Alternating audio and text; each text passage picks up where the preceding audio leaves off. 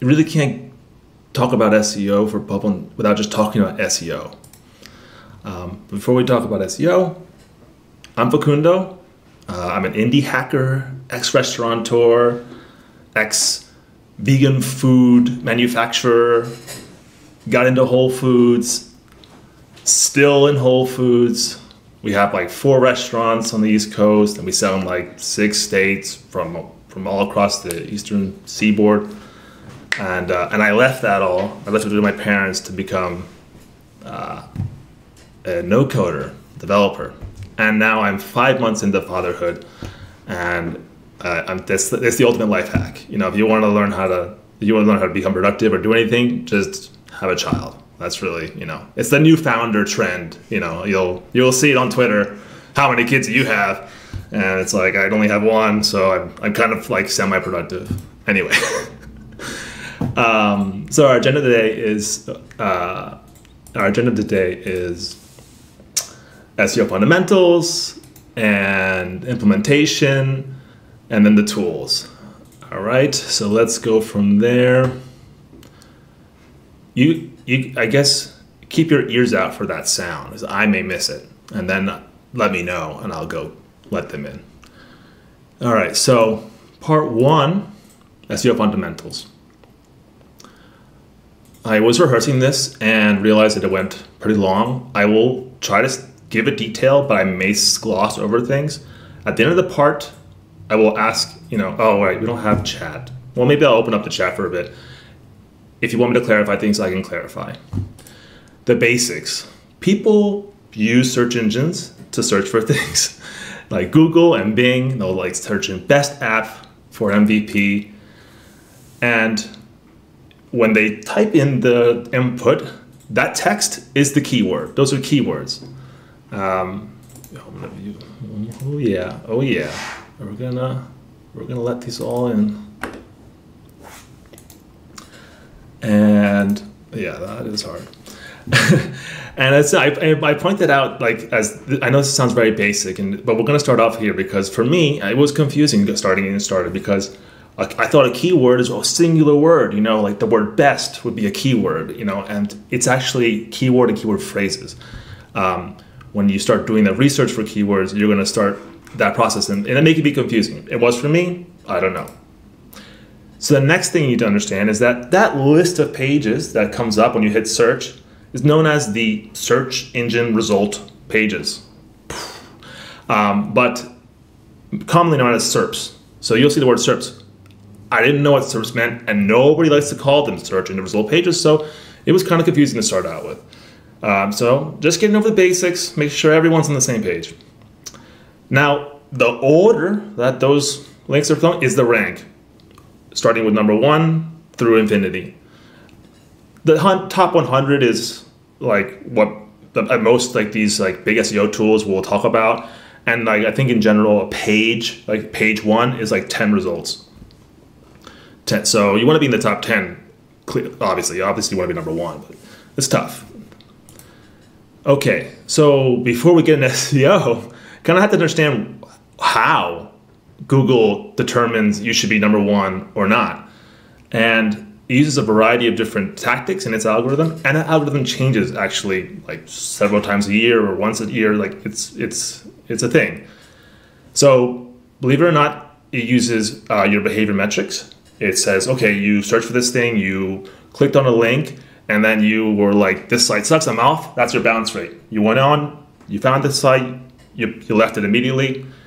That's a bounce. So Google's like, you didn't really spend time on that site.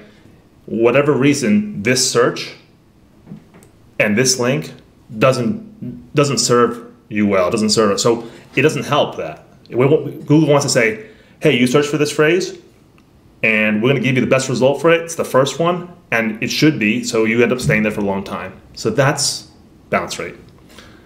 Time on site is how long you stay. So, okay, maybe you didn't bounce, you're there for a little bit, and you're like, oh, this is kind of what I'm looking for. Or you're like, oh, this is exactly what I want, I'm here forever, I'm staying here. That's your time. How does Google know this? It can tell when you come back to the results, or if you never come back to the results. And it uses those sort of metrics. to make those metrics. Sorry. So then there's the page views, how many times people actually go into your site and look at it. Then there's like social shares, return to visits. Like Google's kind of has the whole internet available to itself, so it can pick up on those things subtly. I don't know how. And then so then there's more technical stuff, and then so like content updates and freshness. It's gonna be looking to see if you're like updating your blog often, or if you're creating new marketing material for your landing page. And it has a way to track that and see like, oh, this is fresh. You know, every time it comes to crawl your site, it's gonna say, oh, this is the same site. Oh no, it's different. Okay, cool. They're fresh. We want to promote that. That it's probably gonna have value for the people that are searching. A technical term is CTR for a click-through rate. That's the amount of people that are, you know, clicking. That's the amount of people that click your result after they see it. So it pops up in the list. You see 10 results. You click this one. That's the click-through rate. How often it clicks after it's being seen. Then external links and mentions. This is known as backlinks. How like do you have a tool that people are writing blog posts about, and they're saying you got to use blank blank, you know, SEOapp.com because it's the only way you're going to rank. And all these blogs exist about it, and they're all linking to you. Even CNN, you know, links to you. Like that's your backlink stuff. Depending on the Google, like now tracks every domain's like authority, and a site like BBC or CNN who's got a high authority, if they link to you, it's going to mean a lot. So like if you get like a huge media push and a lot of people are linking to you, okay, Google's going to notice that and they're going to say this site is good. You know, reputable people are passing on, they're giving you the reputation, and they're giving it, passing on to you. Other metrics, your structured data, like kind of like the way your app is formulated and the kind of things like you can add to your site here. So structured data is a very specific part of technical SEO where you can like, have you ever searched for something and all of a sudden the top, if you search for a movie, you get like a cool movie box, or if you search for a recipe, you get recipe cards. Even someone wants to join, we're gonna let you join. So sorry. And I had the list here. I got like articles, local businesses, events, all those have like, or like rich text snippets. You can actually, Google can like parse your site and create those things for you, but you can actually help it out and create this little structured data, like looks like a JSON object, and Google will pick it up. Now, because you have it there, it's like incentivizing Google. Oh, this site is already doing it for me. Great. Like let's promote it, you know?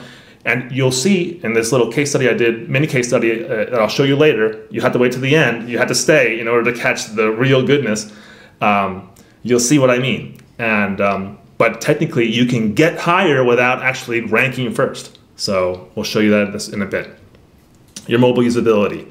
Usability in general, to be honest. So they say it as a fact, like you want your site should be accessible and functional no matter what platform you're using. And you know, Google is not like, Google is looking at your site structure and saying like, does this make sense? But also it's like, if a user goes to your mobile site and it's broken, or the things don't work, the buttons are out of order, or they have to scroll into the page just to like find it, it means they're taking more time or less time, or they get frustrated, they don't interact with it.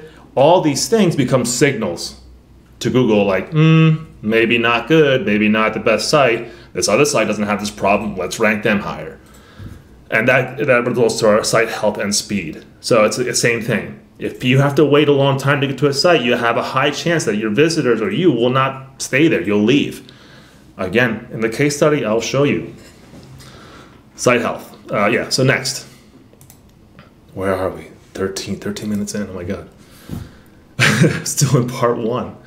So SEO, what is it? Search engine optimization. Oh, I bet nobody knew that. But one sentence, it makes your website, web app, rank higher in the SERPs. That's it. It's about optimizing your site to rank higher. It's not something crazy. It's like, let's demystify it, you know? Let's do that. See through the fog. Okay, so there's some basic techniques. There's your content, I mentioned about keeping that fresh. The technical SEO, that's things that Bubbles can allow you to control, that you can control as developers for your clients. That's going to be like pretty much the bread and butter, like the main topic of this discussion. SEO is a giant community / world / career / passion / artistry. Like, you can be an SEO artist, and that's where we get into like other strategies. We're not going there. That's out of the scope of this. So user experience, you can control that. Your site can load fresh. You can have good navigation. That's in your control. And the backlinks, that goes a little bit more of the SEO, like marketing stuff, but it's important to understand how they work technically. So that's why I have it here. Okay, all right. And beyond, that's what I meant by that. Okay, so I don't need SEO. I'm building an app. I know. I heard it 100 times before. You may have this single page app, and yeah, and on your app page, but you're gonna have a landing page, you're gonna have promotional pages, you're gonna have blogs, you're gonna have FAQs, you're gonna maybe have forums, like, who knows? You can do anything with Bubble. Documentation. If you're trying to make money, all these things help you and your product rank higher. So yeah, your product may be cool, but if it's not making money, that product's gonna fail. Like, that's the thing. And you're gonna find that it's hard. So your clients are gonna come back to you and say, hey, I need this now, and it has nothing to do with the product, And besides that, it's a value add, as an agency, as a developer, like, listen, I'm gonna build your product for you. You want this, it's an MVP, but we can do these small things. We'll build the documentation, we'll build the FAQ section, and it's small ads that you can do to the site that'll instantly kind of bolster its SEO presence. The results won't be instant. It takes time for Google to see it, and people have to actually use the site. Just because it exists doesn't mean they'll come, they actually have to visit for that to work. But if you don't have it, then there's no point. There's even a case to be made that an app, even the app itself, the single page app, can help you with your ranking. I have an idea. I think I've seen it different places, but you can, some people offer free tools, and even your app could be in free trial mode. You can turn that into marketing. If someone goes to the free tool, or even to the just non-logged in state, you could show marketing material. You could say, hey, this is the section of the site where we parse your HTML, we figure out what's your SEO problems, and we're gonna, and this is what happens here. And if you click all these buttons, this is what's gonna happen. Just sort of like a guide. You're getting people into your site, in your UI, and they're engaging with your site. That's good, that's great, because now you have all these links, like learn more here, learn more there. Oh, buy now. You're forcing people to go to your site and click. Then they're gonna click something else. And all that will add up to oh, they came to this site through Google and they stayed there for 15 minutes. They went back to Google and then they turned Google off. Google's oh, that app was great. They even came back to Google and said nothing was value. That's the one we want. So these things are important. This is I don't see people doing this. I'm not sure. I haven't proven this. I'm not an SEO artist, but I have a feeling that's a cool strategy that could be implemented. If you're on time crunch, MVP status, I don't think that's the right way to go. This is heavy planning, understanding what you're going to do, and maybe having several developers, because this is an extra thing to do. But okay, the exception is internal tools. If you got a bunch of employees, or if this is a company app, there's no reason it's going to be on the search engine, then yeah, don't worry about it. Don't waste your time. Don't waste the client's money. That doesn't make any sense. For real, there is definitely a reason for that. Even Bubble says it on their app. So don't worry about it. It's good to understand. Maybe if just to know in the future will this matter. But yeah, an admin page doesn't need to worry about it. Okay. Oh, I'm cruising. We're cruising. I wonder. Oh, did I miss a page? Maybe. I don't know. Okay. Part 2. Implementation. I think I need to slow it down. I have a fast voice. Let's see here. Okay, so let me get out. I'm looking at this beautiful mirror effect here. Let's get into some action. So bubble settings. Bubble implementation. We're gonna like see this. This is how we do SEO in Bubble. You go to settings and you go to SEO. Whoa, mind blown. You start filling out all these things. Your social media and open graph settings. I'll get to that in a minute. Let's start with the SEO settings first. I created this little site called How to Bubble for demo purposes, and I even bought the domain just to have fun. And don't go to it because it won't make sense. But for this demo, I have everything perfectly. So our first thing is expose type tags or text elements. What are HTML tags? I'm just going to do this real quick because I don't know if everybody knows this, and I'm hoping they do, but it's okay if you don't. Tags are what enclose a body of like HTML code. I'm sure someone out there who's like into hypertext media knows exactly how to explain this, but it's basically like the quotes around the content that HTML lives in. So basically it's like HTML is a tag, head is a tag, body is a tag, script tag. These are script tags, image tags, div tag. And then you have the H1, H2, H3, H4, H5, H6, and you have the P tag, and then you have they're all tags. These are attributes: length, class, style. So those are the attributes for that class. That's basic HTML. And what each one does, you can spend your own time going down. We're going to talk about the ones that relate to SEO right now. As many as we can, to be honest. There's a lot. We have to worry about, right now, the first thing that we can worry about is the text tag. So when we click this button, we get, many experienced developers, bubblers already are familiar with this. Let's see here. I'll do it on the homepage. We have a text element, drag it on. Right here, you'll see you can change the H2 or the H, like the text tag, the heading tag. H stands for heading. When it's on normal, it's div. So I thought that maybe they would say like paragraph tag, but it's a div, just a normal div.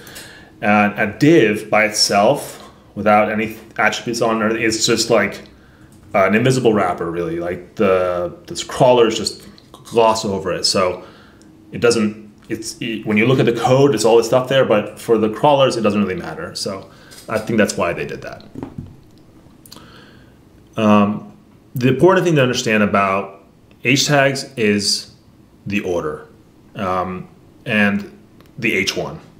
So let's talk about the H1 here. I have here the one and only H1. The reason I say that is because the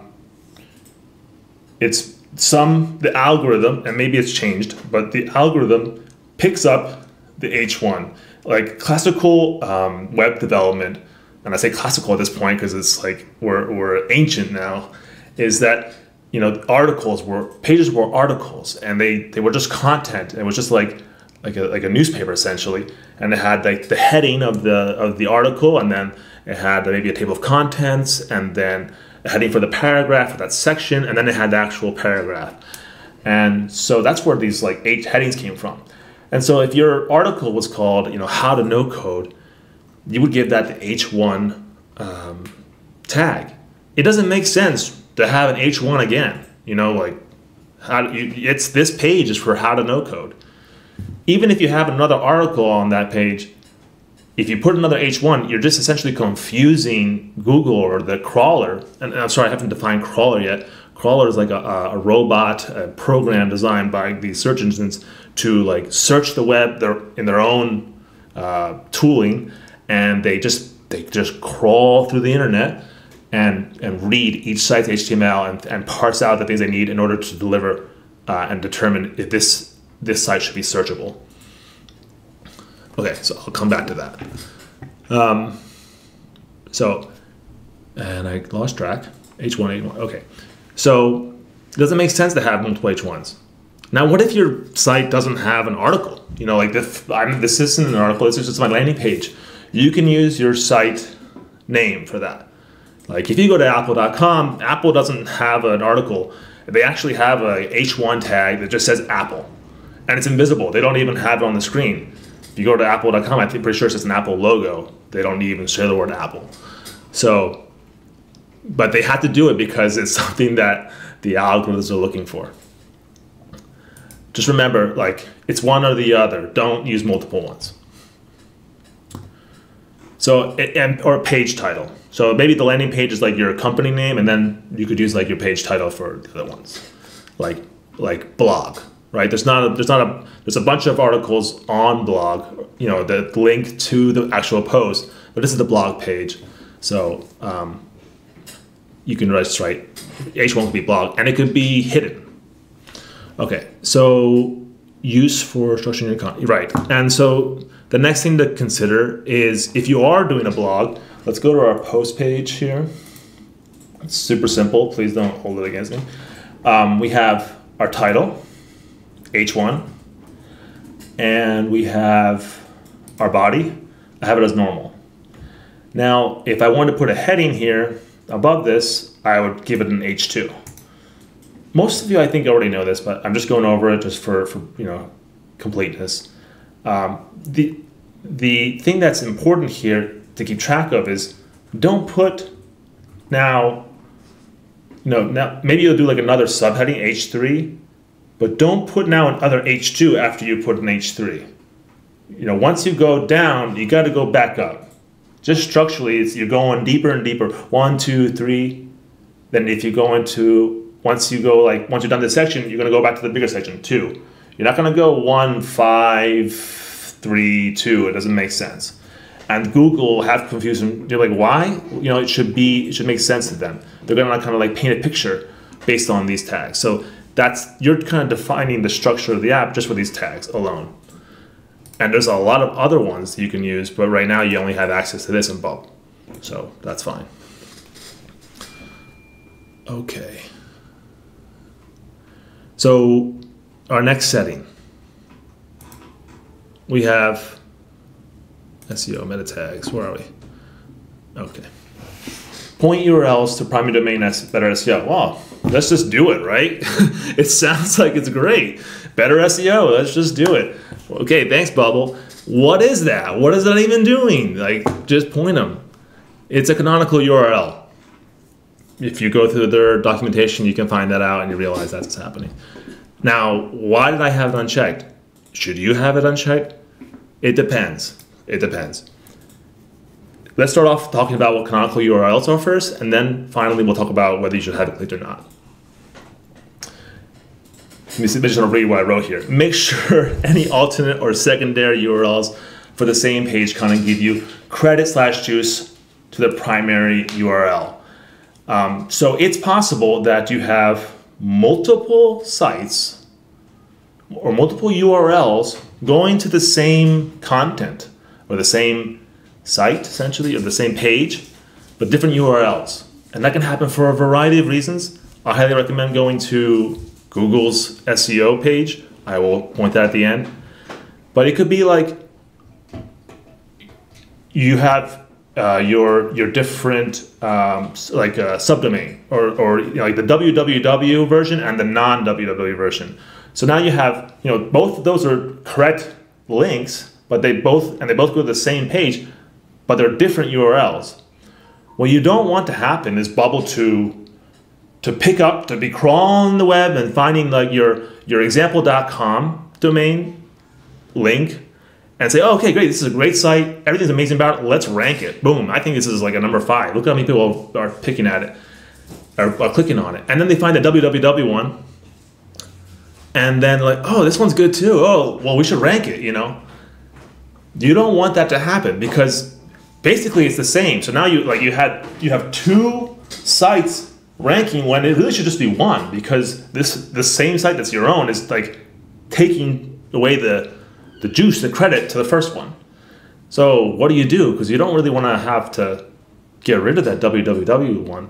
Now, in the case of the www one, we do you do the redirect in your DNS, you know, when a lot of you set those settings, that if you do a custom domain in Google, they're going to give you two what's it called, IP addresses, and one is it's gonna happen at the top, at the DNS level, so you don't have to worry about that one probably, but it can still happen for, maybe you have a .net and a .com, or a .com and .org, and they go to the same place. I've seen it before. You may even have an e-commerce store that has like a product and an item, and then like green as like a path, but also you have a product item and you have a way to filter it. And so using parameters like up here we have like our page parameters, ID, how to bubble, tabs, 6. This is a URL, and this URL is indexable. And so what we want is this URL that's using the parameter like color green instead of the path green, which both go to the same page. We want that second URL to go to show like, hey, I'm not the main one. The people use me because like it allows me to a lot of filters to be occurring a lot, and you can use a lot of filters in your parameters. But I'm not the main one. When I want it to appear in Google, I want this one to appear, the one that has a nice pretty URL. You know, whatever your reasoning. That's what a canonical URL is, and that message, that head, that like, hey, use me for this, goes on that secondary page. This code link, relationship canonical, go to this beautiful link one, not the one with all the parameters, and Google will say, oh, okay, anybody that clicks here, we're going to give the juice to the original one. I hope that makes sense. I'm not getting all the feedback. I'm not seeing the clicky clicks or the expressions, but I hope that's clear. So now you know why, and it can be, depending on what who you're developing for, it can be an important thing. Bubble, when you turn this on, blanket will now add this code to every page. The thing about that is, I think you should use it if your concern is having like a rogue site like a www or a .net or .com, like which one do you want to be your main? I think use it for that. If you're doing e-commerce and you're having like, a bunch of different folders and paths, multiple different domain endings going to the same page, you might want to consider doing it yourself. And the reason is that Google doesn't know what page, Bubble doesn't know which page, you're just because it has it, how does Bubble know that this ending goes to the right, what's the right URL? You kind of had to tell Bubble, this is the right URL. And I kind of tested this out myself, and it happened specifically in the scenario where I'm using like a domain proxy, a DNS proxy, and I have a certain domain like how to bubble going to my Bubble like the non-custom domain. See, I don't have a custom domain set up right now.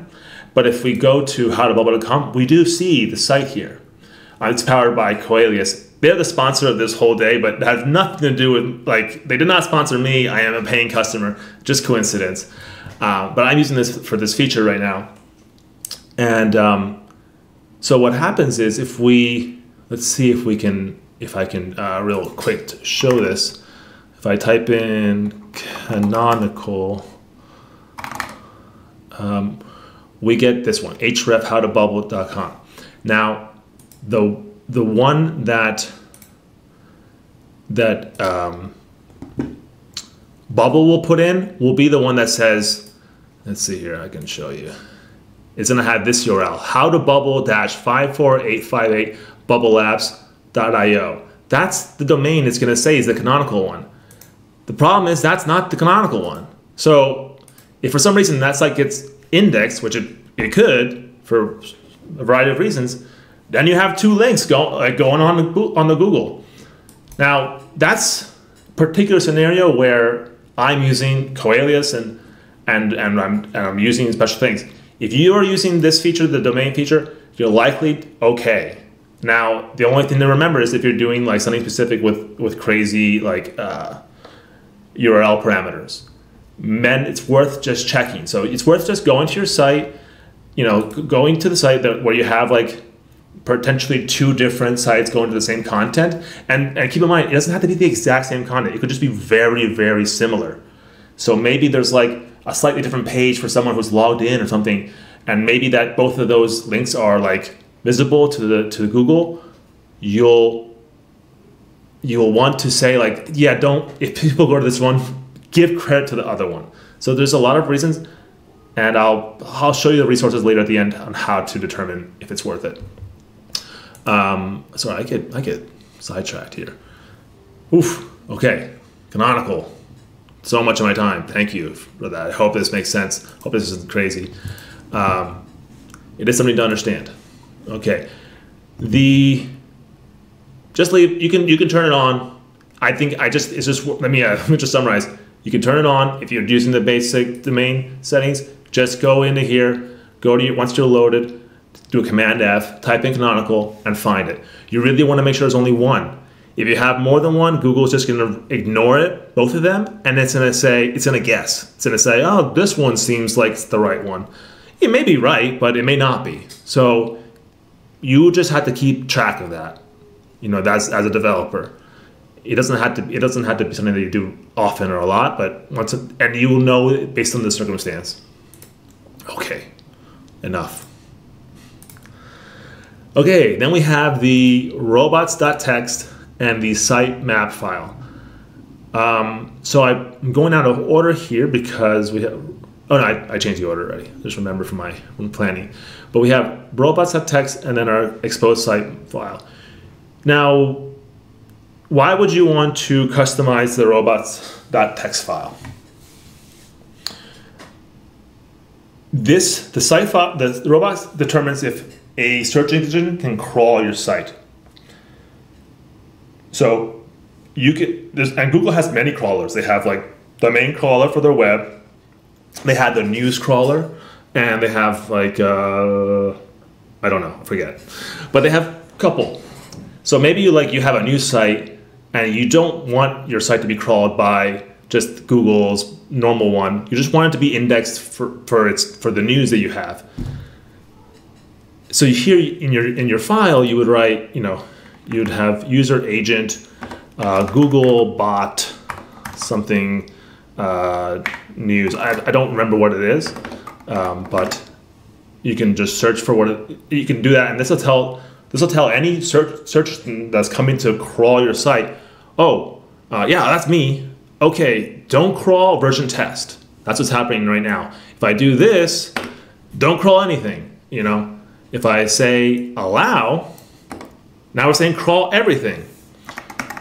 So with the star, we're saying everybody can crawl anything but version test. Now this is the default. Every site on Bubble starts with this. So if you leave it unexposed, basically this is what you get. So you don't have to do anything. It's basically saying, hey, don't crawl the test version. It's not real. It's not deployed. We don't want that showing up on the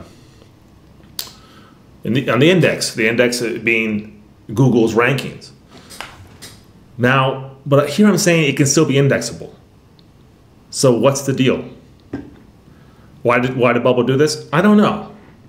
Maybe because there are some sites like plugins that use version tests domains as their main domain. So they really didn't want people to stop it from being indexing. So I think this is a good call on them. But this actually doesn't prevent your site from being indexed. It only prevents your site from being crawled. Well, how does it not prevent it from being indexed? Well, let's say someone else finds your plugin site or the version test of your site by accident. You send a link, you send the version test link, and now it got shared, it blew up, and now everyone's using your test version. and they put it on their site, and now somebody, and now another crawler goes to this other guy's site that has your test link on it. Google's crawling that page, and they're going to come across this link and say, "Oh, this is a site I gotta find. You know, I'm going to keep going. I'm going to investigate it." And then boom, oh, this is a good site. I have it. I'm indexing it. I'm putting it on my thing. It's well structured. All this stuff. And boom, now you're in Google. Now somebody searches your thing, and version test pops up. So you're like, what the heck? You know, what do I do?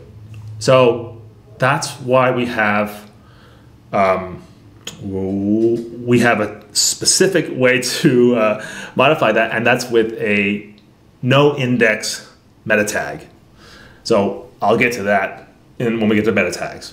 But just be aware that this does not necessarily prevent Google from indexing your site.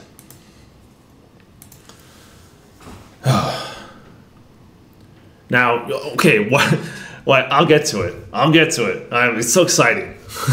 It's so exciting. Remind me. I'll remind myself. Why don't we just do both? Okay.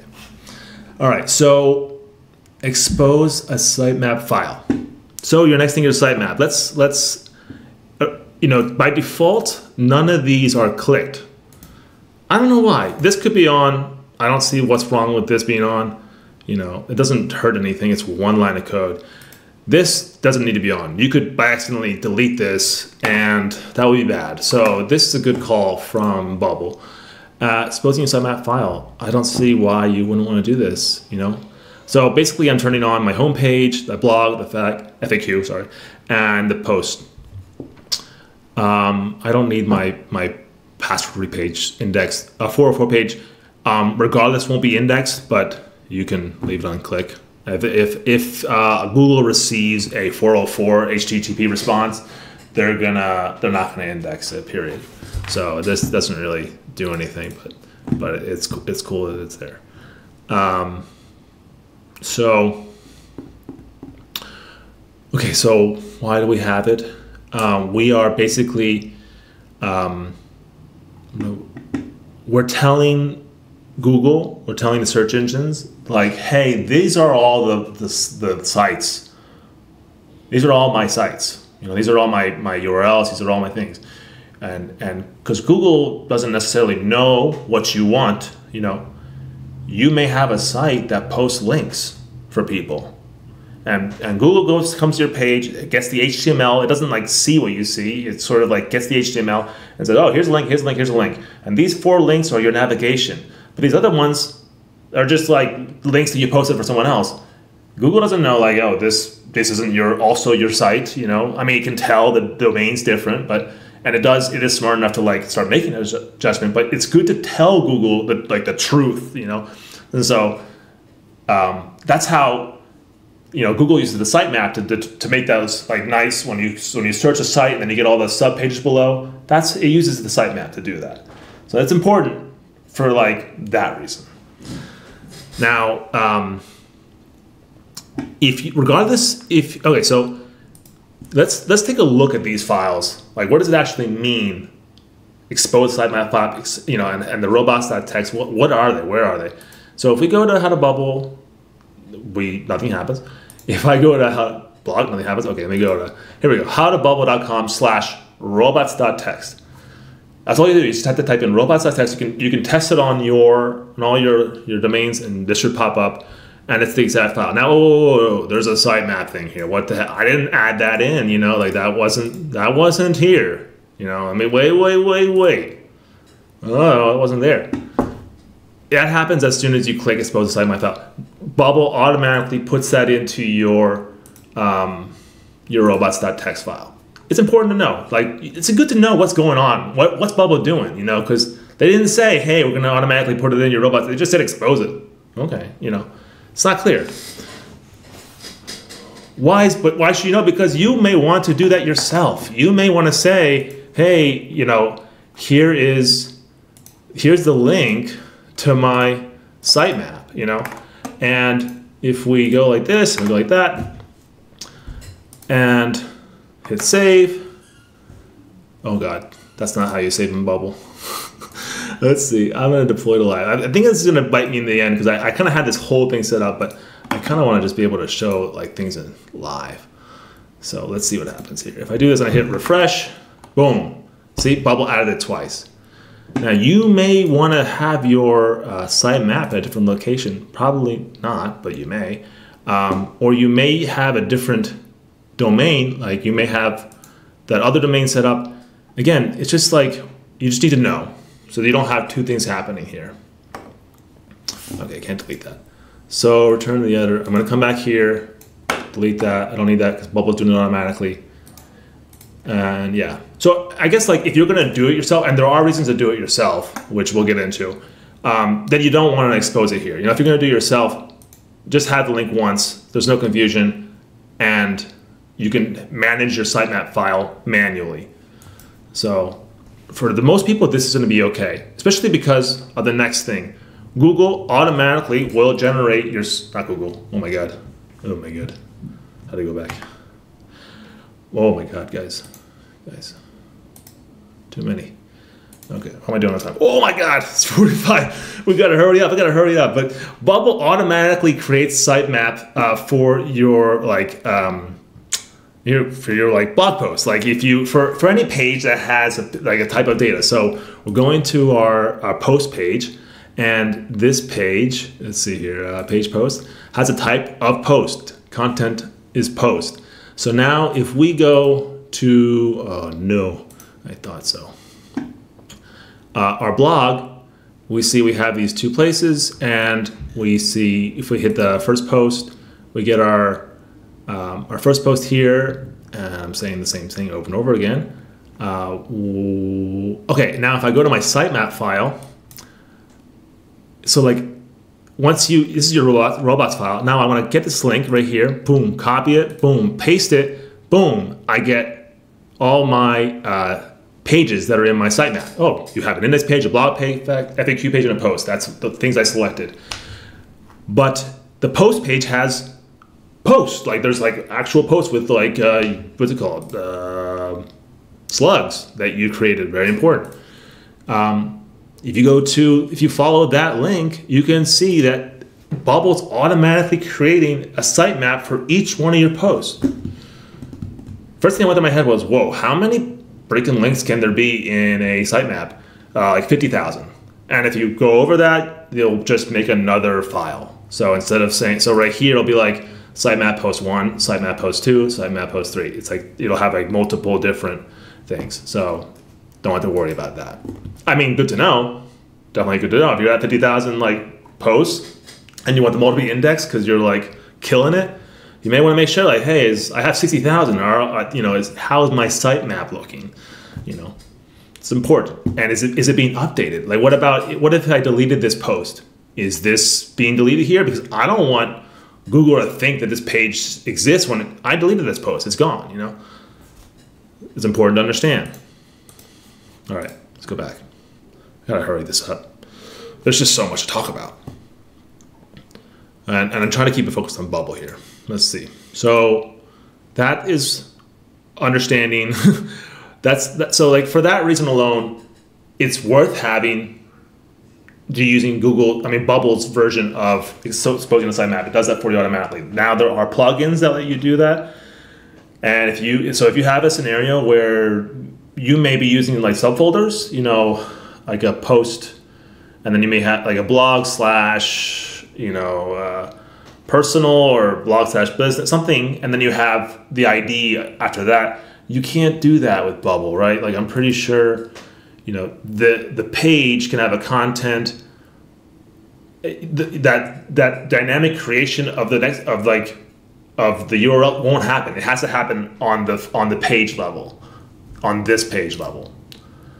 So I mean, maybe there's a workaround, you know, but anybody, you know, the people out there are nuts. They do crazy things in Bubble, and so, but you can get a plugin of some sort and you know, generate your sitemap based on like everything that you do. Maybe for e-commerce, you know, it makes sense where you have like a category and that has an ID, and you want that to be indexed because the category page is its own page. But then there's the product page of that, and then there's the item. And each one of those pages should be their own like marketing site.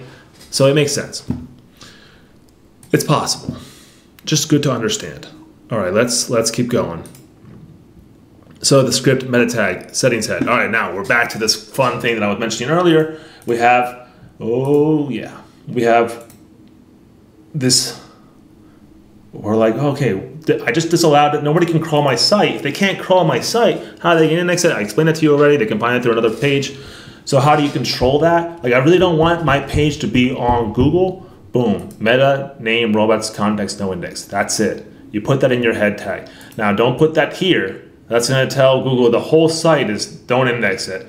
You're going to say, okay, for my reset password page, I'm going to copy this. Oh, man, that's not how that works. I'm going to type it. I'm going to go to page HTML header, and I'm going to write it here, meta.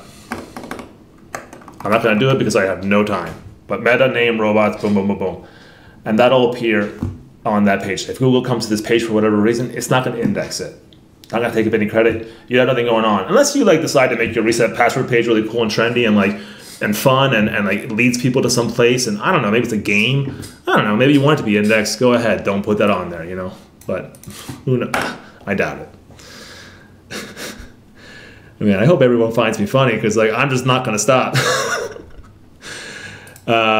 We had the other, okay, so the important was, well, why don't I just have this on all my sites, right? Like, and it's important to understand that if you put no crawl, and then you have, if you put the site, no crawl, whereas if you put your site into your robot.txt and you say, you know, disallow my login page or disallow my reset password page, then what you're saying is that to Google is that it's possible for this page to be indexed, because this doesn't mean don't index it, it means don't crawl it. And so even if you have your meta robots no index on your site, it can still be indexed. And that's coming straight from Bubble. And so, I'm not Google. Why do they have to have the same sound? That's straight from Google. So the point is you gotta choose one or the other. And oh man, there's so much. Oh my God, it's 9 minutes. Basically, if you have like 50,000 pages, you have to be concerned about a crawl budget. You probably don't have to do that if you're on Bubble, but it's important. That's why you don't just use robot.txt on every page, because that means that a page will be crawled, and like it costs money and resources for Google to just crawl the World Wide Web. And so if you want more resources to be going to the pages that you want actually indexed, you have to tell Google, hey, don't crawl these pages. Don't even waste your time with these pages. Just crawl these guys. You know, these guys are the ones I want you to crawl. And that happens when you have a lot of sites that just you don't want to have on Google. With that last statement, you understand why robot.txt exists and why this no index exists and how they work together. For me, that was kind of hard to put the piece, and now I hope it was clear to you guys. Whew. Okay, meta tags. I'm gonna go over this quickly. This is kind of, people can understand this, I think. This is that link that you share with somebody and it shows up like the title in like the snippet and the image. I think this is pretty clear. I'm gonna gloss over that real quick. There's a ton of them. There's like ton for Twitter, ton for Facebook. Like there's a variety. What you want to do is make sure you go in and then just look for yourself. See, we got this meta tag for OG title, for the Open Graph title, the Twitter title. We have this URL type. It's a website. You just want to go in and see if they're there, and then go ahead and search like types of meta tags and see if you need to have that on your site, and then just put it in there. Just put it in the tag. Make sure that if it's site wide, you can put it in your meta tags section, or if it's on a page, you put it on the page level, like I was doing down here. Structured data. I want to get into this because it's so cool. So let's say you have a product page, and you want it to come up on the top of Google like really fun. Oh, I still have to do the case study. Okay, you use structured data. We're skipping over it. but that's how you do it. You can Google it, and that's it. Okay, link buttons. Oh my God, speedrun bubble SEO. Okay, if you have links that you want that you want Google to crawl and pick up and say, okay, you know, like this is part, like we should track this. Use links. It's gonna look. It's bubble. Google is not gonna be able to use. I have it here. Oh my God. Speedrun. Oh no, shouldn't have done that. Okay, inspect. I made the example here. Most of you know this already, but this is a button, and then this is the element tag. Hey, this is a link. This is the link element. This is the button one. So because we have this link tag, which is the A tag, we have this. We can add the href, which is the URL that this is linking to. And Bubble can now see, like, okay, this is a link going to here. We can follow it and knows that this is something to keep track of. So when it crawls. Now, styling link elements, there's a variety of ways to do it. So, you know, these two things look exactly the same. You're gonna say, wow, how'd you do that? I put a button there and I put the link tag. The link tag, you know, Google's not actually gonna click the link. I mean, they will kind of in a way, but they're not going to click it with a mouse. So I put a button here, and then I put the link tag right behind it. I don't even need to click the A tag. I don't need to worry about it. I just need to say that it exists and how it works. And Google's going to figure it out. Mark as no follow. You know, if people are posting links to your site, you know, like through the comment section, maybe they're posting weird things. Maybe you don't want to say, hey, look, my site links to, you know, that weirdo site over there. So you want to say, like, any link that a user posts to my site, just make it no follow. They can't edit the HTML code. They're going to say, okay, here's my link, you know, that I like to share. And then you're going to say, that's no follow. So you can control which, you know, how much of your juice, you know, hey, I'm a reputable source. I don't want all my juice to go to this weirdo site. I want it to go to, like, the sites I want to control, you know. And then you can just use a button for everything else. Like this back button, it's a back button. It's just a regular button. Okay, images, alternate text, important.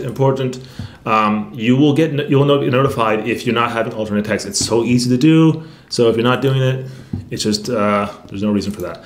Oh my God, speed run, 4 minutes. If you guys want to hang on, oh, you can't, we have another meeting. Oh my God, I'll have to do like a version 2. You can leave and I'll keep recording.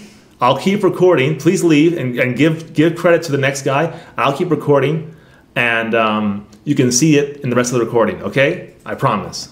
So thank you guys for coming. I'm going to say that. Thank you so much. I'll do the case study in a minute. It's the coolest thing, and I'll do it. Yeah. So this, I don't want to skip over anything. You know, alt text. Let's go quick to the the post. It's so easy. So I just. When you're nervous, you just do things too fast. Okay, there it is. Post. You go to your image and alt text. I just put generic photo post, but you can make it dynamic so that it's like, you know, when they enter in their post and they say, okay, what's the alternate text for this image? Boom, and it's so easy. Okay, just make sure you do that so that at least try. So then Google knows, like, oh, they're trying. You know. Okay, there's more to do about optimization of images. Flusk made a great thing. It's in my notes. You can follow that. Oh, 3 minutes. Okay. HTML, great for complete control. So right here I have an HTML tag, and I'm using this trick that I saw from Flusk about you can send these parameters to Imgix, which is the image processor Google Bubble uses. And I'll make it real quick. This is awesome. If you use autocompress, which is what it already has, and then you say FM avif. Avif is like the most like compressed version, but that you can use. So you'll save the most space. And if you use it in conjunction with autocompress, if like someone uploads a GIF, it will not use avif and it will use the GIF. So I think this is the best approach. Obviously, like, it's worth like checking with different images to see like that your site uses. But for me, if you upload a JPEG or a PNG, this will convert it to avif. And with the auto compress feature, will automatically show like the right one you need for when you need it. That's cool, and it's like the savings are like a ton. So talk about page speed for your 2 minutes. Okay, we're gonna go. Okay, part 3. Yeah. Let's just do it. There's more to say, but let's just go into part 2. Okay, Yeah, actually, these are the tools. I could go. I don't need to go into there. Stay with Bubble. Well, I have 2 minutes left. So let's just show some things. Let's do this case study real quick. So actually, it makes sense. We have Lighthouse. Everybody has Lighthouse right now. If you haven't used it, you can use it. Just go to your Bubble tools. Hit right click, inspect, boom. Then click these 2 arrows, and then click Lighthouse. Once you're here, you can just run a report, and it'll run. It'll give you this cool score: your performance, accessibility, your best practice SEO. Now, here's what I did: Bubble for beginners. Okay, that's where I searched real quick, and I got all these courses and these videos, and then I got all these links. I'm skipping the Bubble one, and got Bubble. So I opened up the first few that came up, and we have building with Bubble, coaching no code apps, and we got Lee. We got Peter Lee. Oh. Now this is the order that they appeared in the results.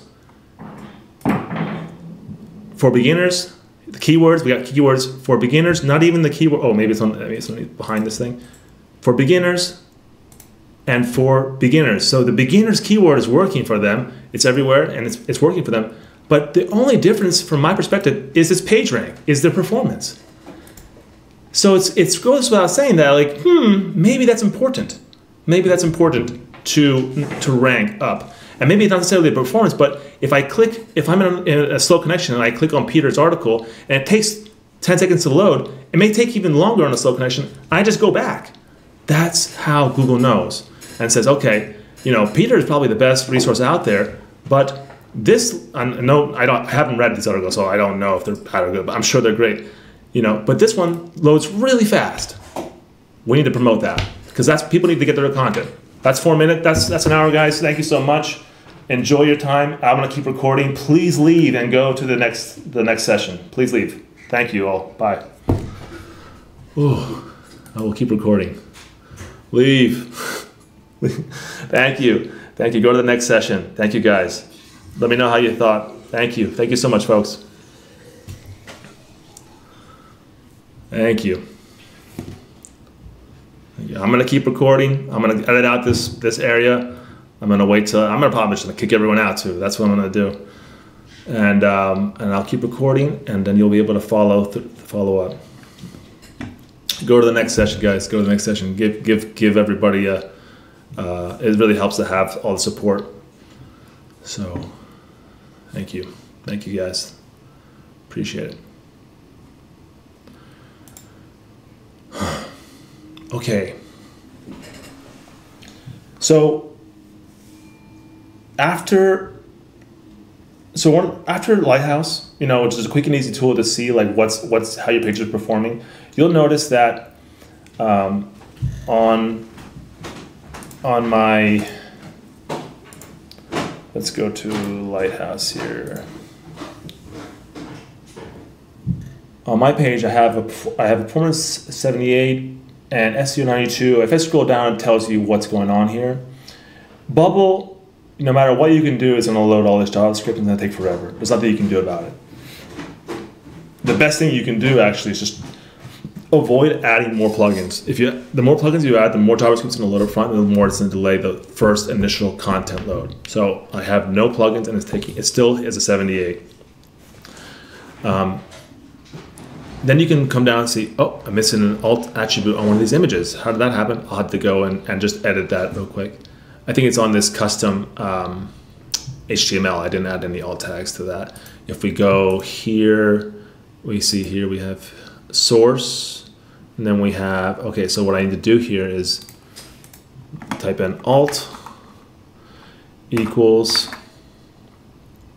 avif image. Again, you kind of want to describe the image. This is helping people that can't see, and so you want to make sure this is good. I'm just doing an example right now.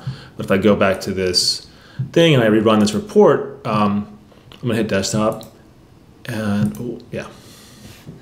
that should go away. So this is like a free and easy way to do your site health, your SEO, your site health SEO. And that's important. Well, Whoa. Okay. This is why you do this. Let's see what happened here.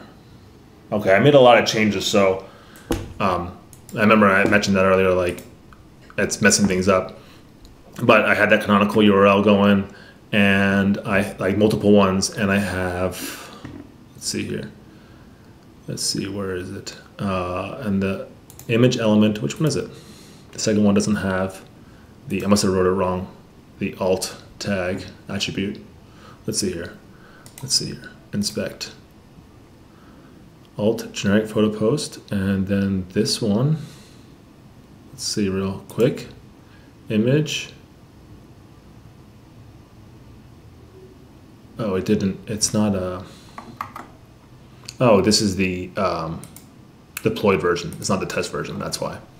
So we'll have to. I can have to change that later. Okay, let's keep going. Now I don't have an audience. I feel I'm like I don't need to work that hard. Sorry.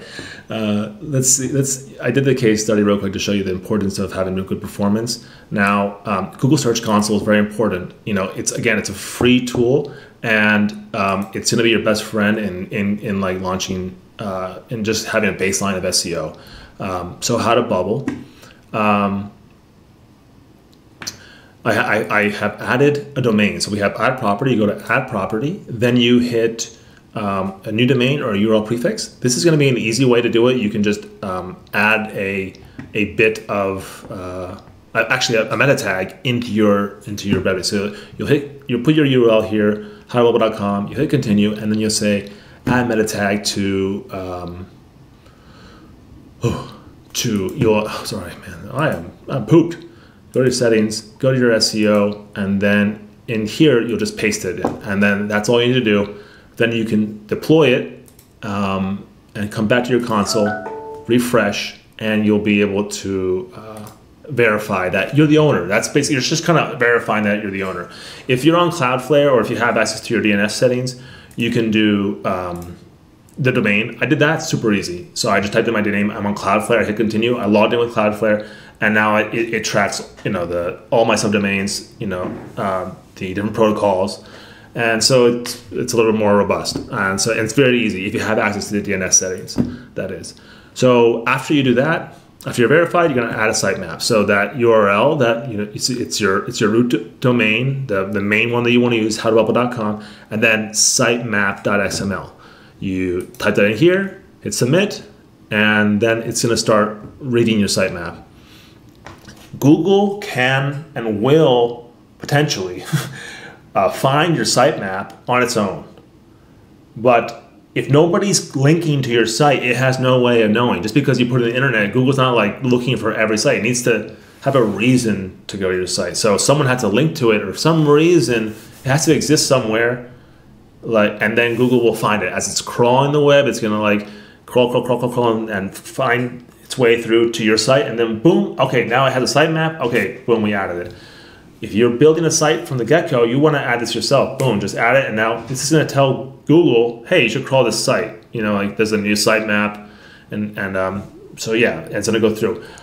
When I added it, it didn't happen fast. So what I did was I went to my sitemap file, and I just loaded it. Let me go to sitemap, I loaded it, and then I came back, and it worked. And then I clicked it again, and I said, oh, there was no like sitemap. So then I went again and I went to each one of these files, and for some reason it worked. I'm not sure if that was just coincidence, but it worked. And I didn't have to do it for each one of these individual ones, interestingly enough. So, okay, so what else can you do here though? This seems like adding a sitemap, all this to add a sitemap, not exactly.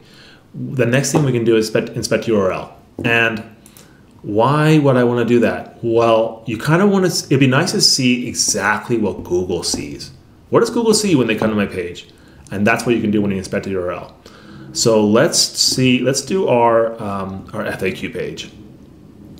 I'm going to type in howtobubble.com/FAQ.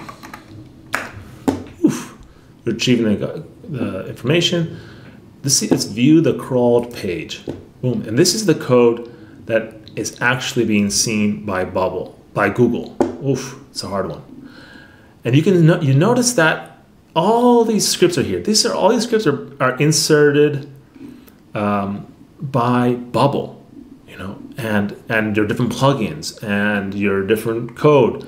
It's kind of a mess, and it's a lot. It's a lot before it even begins to get to the body of your app, which is, let's see here. I think I may have passed it. Script. Let's see here. Can I Command F here? Body.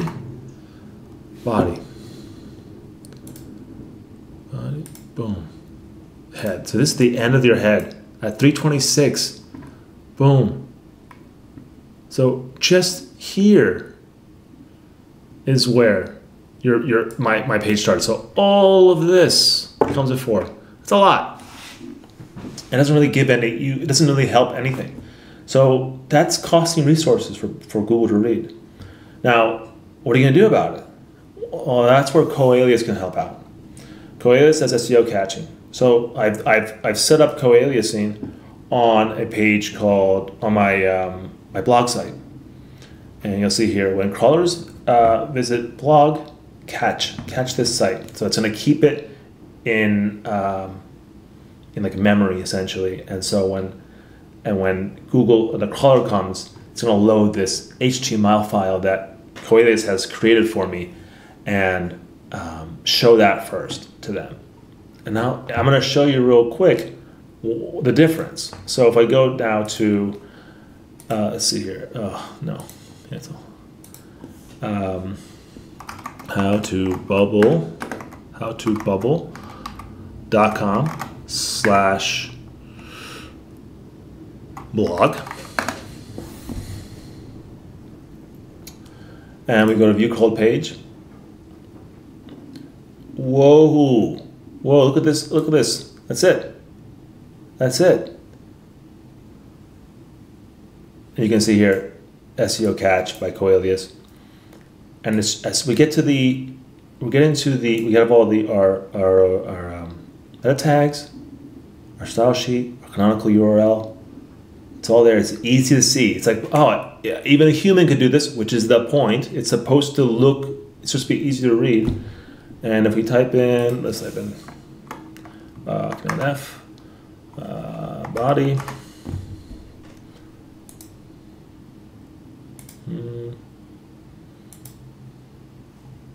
Yeah, that's the end of our head. This is where it's the things. All the way up here. We're starting right here. Our site starts. So this is all it gets. It just essentially just gets our tags that we needed to see. That's a lot better and a lot faster for the crawlers to get to. Again, when you have a lot of URLs, this adds up, and when you want to make sure that Google is getting the right stuff fast, this makes a difference. So that's one thing to note why you would use console. I mean, I'm using Coalias here to accomplish this, but this is the sort of detail you can get from using the console. And this is a free tool, and this is done by Google, the people that are actually crawling your site. So it's important for that reason. You can also see here, like, how often people come in your site, the performance for each link. I don't have anything because it's a demo site. It doesn't exist on the internet really yet, but you can see how many people are clicking, how many people are like clicking through after they see it, and what's your average position in the SERPs, among other things like your vitals. Again, it happens after a good amount of time. Just things to make sure your site's doing good. And once you're being tracked or like verified, Google will send you an email saying, "Hey, you're not doing well right now. Like, you gotta fix this thing, because you're ranking down or whatever." So this is gonna be great. It's just should be standard procedure to have this done on any site, because it's just gonna make sure that you're doing well on a basic level, without like marketing strategy or super SEO strategy, no content strategy. This is about making sure your site is just working to be crawled and to be indexed appropriately. You can see I don't have any pages being indexed yet, but let's see if I go to one of my other sites here. I got some pages being indexed. I had some traffic here. It's not this isn't launched yet either. So, okay. So Search Console in a nutshell. There's a lot more to do, but that's basically what you need to know. I talked about SEO caching this with Coalius, and the big SEO tools. This is when you want to start getting into strategy. You want to start seeing, okay, I made an article. I published out like 4 articles this month. What happened to my traffic? Am I appearing in Google when people search, and so when I search how to bubble, is my site coming up, and are people clicking on my links? And if they are, which ones are they clicking? For what reason? And okay, let me try a new strategy. I'm gonna put different keywords in, and then you wanna track how the performance of that goes. These big SEO tools are gonna help you with that. Now, these tools are expensive. So that's why I started this whole webinar, and this whole thing is because I started a tool called Roseo.io, and I think that you don't need to spend $200 a month for basic information about your site, especially with Google Console. This is everything you need, but maybe you just don't want to have to spend the effort. So that's why I built Roseo.io, and it's just like $5 at a time. You get the report you need, and you're good to go. Right now it's in waitlist. Feel free to go sign up for the waitlist if you want. You can go to Roseo.io, just showing off my scores here, and sign up for the waitlist. You get a report with your site health, the errors that you're seeing. This is a consolidated view of some of the errors that appear here, more or less the things that you actually need to fix. Sometimes there's a lot of things here that may not be worth spending your time. This is going to be actual difference making. So we're going to show you your site health, the backlinks, are big people showing, or some obscure bad site pointing to me? I want to know, how's my traffic doing? Am I increasing my traffic? And then how are my keywords doing? Am I ranking for this? Am I ranking for how to bubble or not? So it's kind of a basic report, easy to do, and you don't have to spend $100, $200 a month and learn how to use a really complicated tool, which is designed for SEO creatives and artists. But for now it's on the wait list. Okay. And I recommend you use less plugins. The fewer plugins fewer plugins. I recommend fewer plugins. Every plugin you add, may need to pull a package for it to run. So it has this code and it says, I need to use this package, which is more code, and it's going to download that every time it's needed. So Bubble is going to add it to your, let's see here, what's network? It's gonna load it after it runs its first JavaScript, and it's gonna actually at the same time. And if you're loading all these packages at the same time, it's gonna slow it down. So the less plugins, the better, to be honest. Unless you can guarantee that this plugin is small and doesn't require external packages.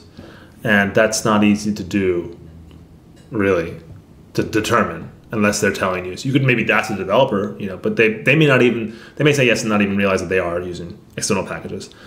Most likely, if it's a servo plugin, it's probably using some sort of external package. Some like charts plugins and PDF plugins, those are big, and they're going to require like third-party packages, and it's going to slow your app down. So if you do need the plugin, like obviously if you need this feature, put it on a different page. You have your home page, your index page, which is just like your marketing site, your landing page, and your login page. You don't need the PDF plugin on that page. In fact, you may not even need it on your app page. So maybe when you want to generate a PDF, you generate the information and then you load a new page which has the PDF button on it and the element for that plugin. So then that plugin will only be loaded when they go to the PDF page. Oh, that's crucial. Then Framer. So this is not possible with Bubble. 97% performance is not possible with Bubble. This is only possible with a site like Framer. Why? Not because it's a better tool, but it's because they are catching they're basically statically generating my site and sending it all at once. There's nothing that needs to load after it arrives. You know, Bubble, a Bubble app, you say, hey, how to Bubble.com. Bubble sends you the file and says, oh, I need all this JavaScript, I need all this code for me to show you the page. Sites like Framer, who statically generate your content, they design they generate or render the page and then send you that page, and so it just loads real fast. Everything's there. It's everything you need is already there when you make the request. So the thing that's slowing my page down right now, why it's not 100, is because I had this big image, Roseo Gardens, and I haven't uploaded it as an AVIF. I bet if I do that, I can get this down. I'm pretty confident. And so we'll see that. So properly sized images. Oh, yep. It's 267 kilobytes. I could probably get, I could probably save 162 by using a more compressed version of this image. And then I could have, let's say I want to have you want to click it and then see the full view. Well, then I can show the high resolution version. So when I click it, hey, load the high resolution version so that everyone can read it. But on the landing page, show the low resolution compressed one. We don't need to be the highest quality. It just needs to look good enough. You know, I don't want to be able to see pixels on it. That doesn't look good. But you don't need, it doesn't need to be the highest quality image when it's not actually being assessed for that. So I'm going to do that and get back to you guys on that. And yeah, go to the Bubble manual, check out the SEO, start there. Then go to the Bubble SEO, developer.google.com/search.docs. Everything you need to know about SEO, I mean, in terms of technical and how it works with Google, is on this page. Everything. We got our site maps, the robots, how crawlers work, non-equalization, the JavaScript. You know, I could have just opened this up and read through it, I think, and that maybe would have got through this faster. I've been linking to the Flusk article that I helped for image optimization, and then there's a little cool blog about canonical tags from Ahrefs. Yeah, thanks for watching. Sorry this went on for so long. I definitely shouldn't have taken my time in the beginning. Maybe I'll do it again with an abridged version, or just the bubble parts. Yeah, thank you. Find me on Twitter, Facundo Lucci, FACUNDO LUCCI. Check out Roseo.io. Tell me what you think. Tell me if you think there's something you want. Tell me if you want something else. Yeah, I'd love to hear it. And I'm super proud of these little animations. All right, thank you. See y'all.